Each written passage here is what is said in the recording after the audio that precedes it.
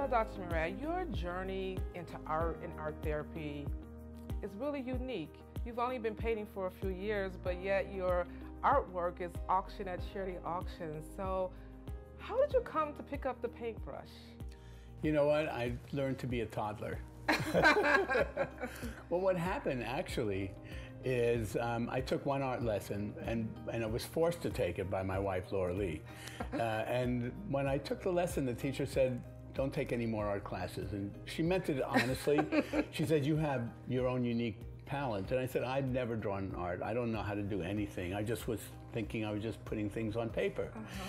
And anyway, so I took that one art class and she told me to buy some, papers and paint and things like that, canvases. I bought some, but my life was too busy and I ignored it. Unfortunately, I had a retinal detachment and I had a vitrectomy, so I had to put my chin on my chest for a month and had nothing to do. So Laura Lee said, here she comes again. It's nice to have a wife and a wonderful wife. And then so she said, why don't you start at least doing some art? And I began to do it. I had nothing else to do and I just loved it. And it turned into a powerful impact on my life. They say when people throw curveballs at you, you have to learn to hit it out of the park. Absolutely. So somebody threw a curveball and I did. Absolutely. What inspires you to get up and do the art therapy? Is it something you do every morning, or what inspires you? Well, I do it at different times. Sometimes there's a month when I'm not doing any, and sometimes in one day I'll do 2 or 3 pieces. But the other thing that really inspires me is become a way for me to communicate my passion and my love for life and wellness. So a lot of times we do art therapy classes, and what we do is I start with giving everybody coloring paper and crayons. And I say, this is a test, this is a group of people, and they're coloring, everyone colors where? Inside the lines. And I said, you know what?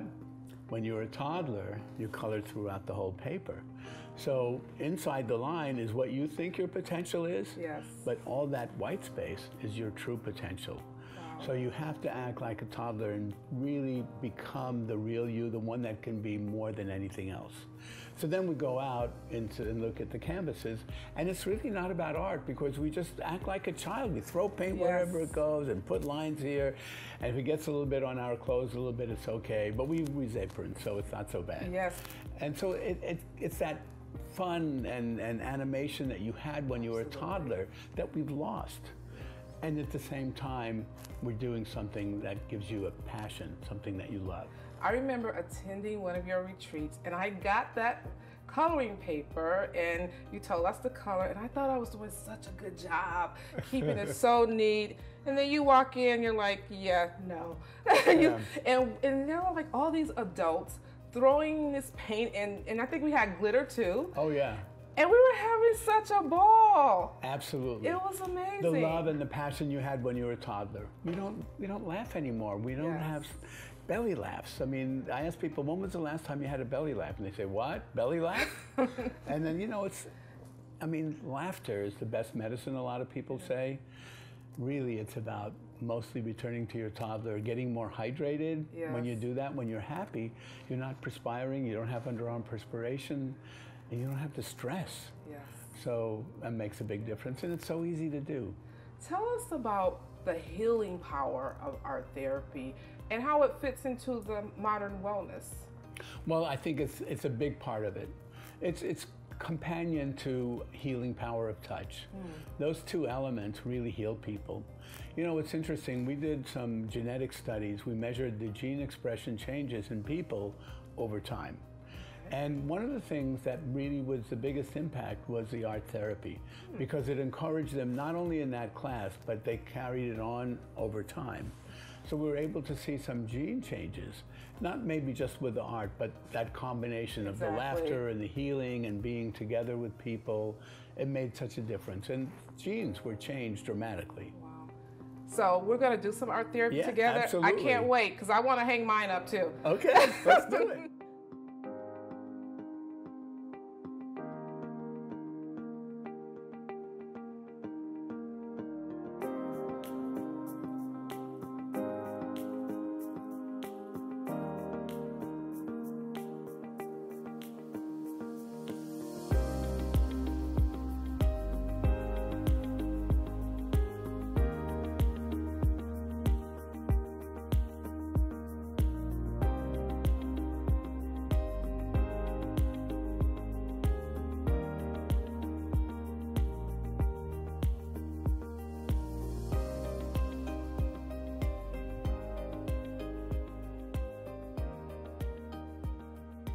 but I always say, you know, be thankful for what you have. Yes. And not so worry about what you had. You know, at some point, none of us are going to be able to run as fast as we did when we were 5 years old or 10 years old. And as we get older, we're just fortunate to be able to walk, be happy with that, yes. you know, for whatever we have. And I think that's another way that we can be happy, is just be comfortable and happy with what you have. Right, because I think some people really get caught up on what the past and what that looked like, and the future doesn't look like that for them, so that can be very discouraging. Enjoy the day. Absolutely. Enjoy the day, you know, wake up. I tell people before you go to bed, write 3 things that were good that happened to you that day. And people say, well, nothing happened, it was good. I said, well, do you have a bed to sleep in? Okay. The people don't have a bed to sleep in. Absolutely, you know? absolutely. So, you have an app.